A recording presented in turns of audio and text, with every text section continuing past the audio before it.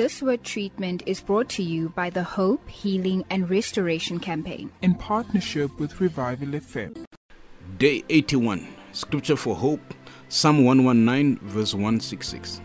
I long for your rescue, Lord, so I have obeyed your commands. Scripture for Healing, Lamentations 2, verse 13. What can I say about you? Who has ever seen such sorrow? O daughter of Jerusalem, to what can I compare your anguish? O virgin daughter of Zion, how can I comfort you?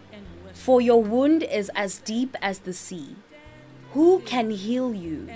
Scripture for Restoration, Ezekiel 36, verse 33 till 36. This is what the Sovereign Lord says. When I cleanse you from your sins, I will repopulate your cities, and the ruins will be rebuilt. The fields that used to lie empty and desolate, in plain view of everyone, will again be farmed.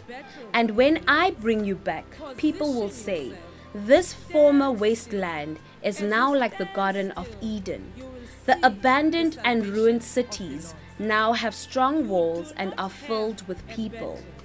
Then the surrounding nations that survive will know that I, the Lord, have rebuilt the ruins and replanted the wasteland. For I, the Lord, have spoken, and I will do what I say. As you stand still, you will see the salvation of the Lord.